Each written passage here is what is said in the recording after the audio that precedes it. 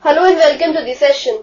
In this session we discuss the following question which says, find the value of A so that the point 3A lies on the line represented by 2x minus 3y equal to 5.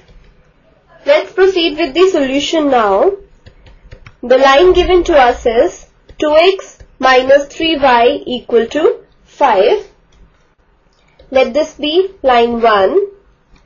Now we are given that the point 3A lies on the line represented by the equation 1.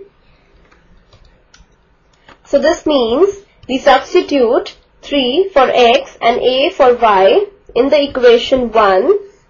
So we have 2 into 3 minus 3 into a is equal to 5.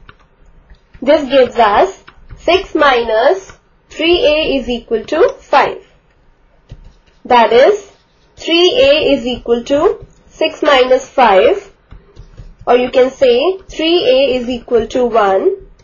Now dividing both sides by 3 we get 3a upon 3 is equal to 1 upon 3.